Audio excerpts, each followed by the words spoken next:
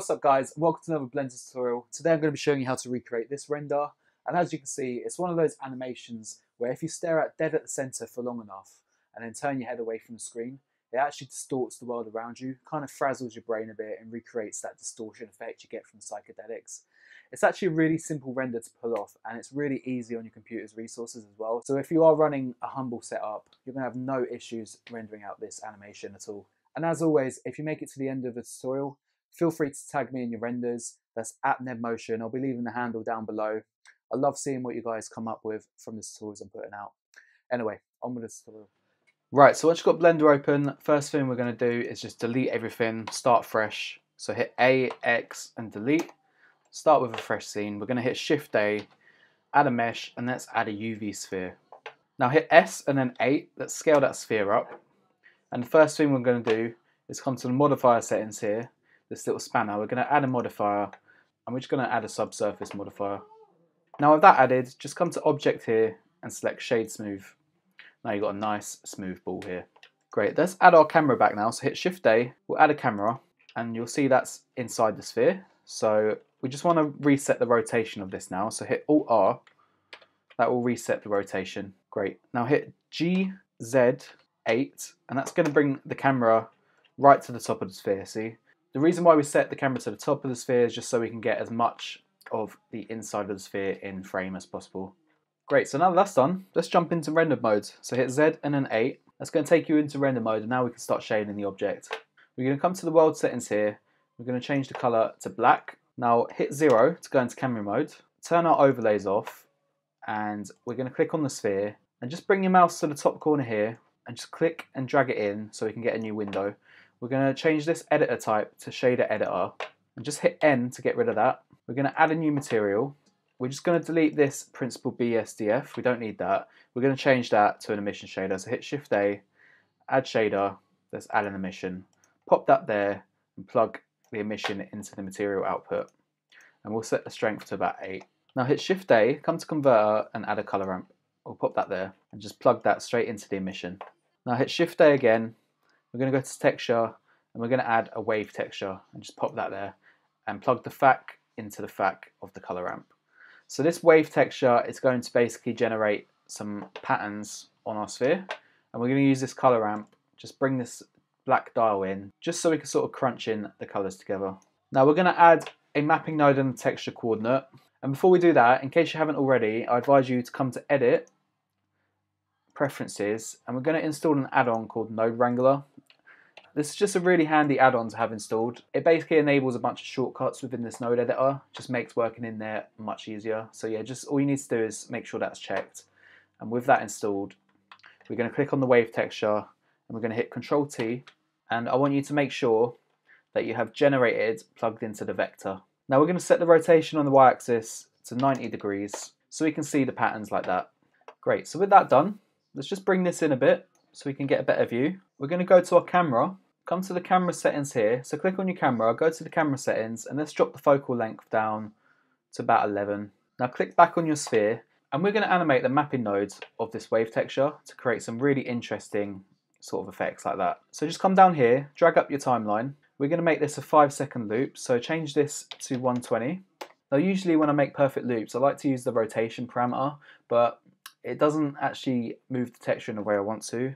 The way I want to move it, I actually have to use the location values. So it can be quite hard to set it to loop seamlessly. So if you want, you can just copy my settings, but I'll show you the method that I use to get this done. So the key is to animate it so that the start frame and the end frame have this ring in exactly the same position.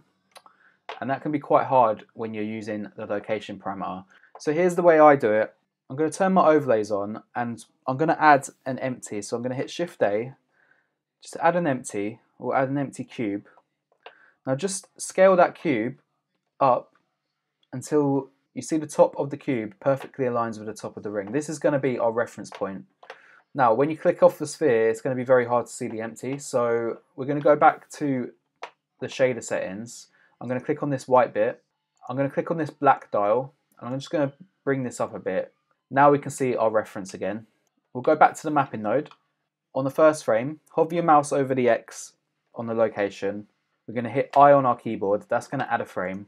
Now we're going to come to frame 121, and the reason why we set it to 121 instead of 120 is so that we avoid a duplicate frame, which will basically make it look like your render's glitching when you loop it. So yeah, just make sure it's set to 121. And now we're going to hold shift and we're going to push this x-axis up. Yeah, just keep pushing it up and just look for the ring to hit your reference point. So there, I think about 0.88 is perfect. So now hit I again on that X parameter and it's added a keyframe. And like I said, this step is a bit finicky, so feel free to copy my settings here. So we've got 0.88 on the X-axis on your last frame, and it's just 0 on the first frame. It's important, if you are copying mine, that all these wave texture settings are the same as well, because once you start adjusting the scale, it's going to affect the position of your wave. So just make sure, if you are copying me, you copy everything to the T. So yeah, now that we've got that keyed in, let's just hit play.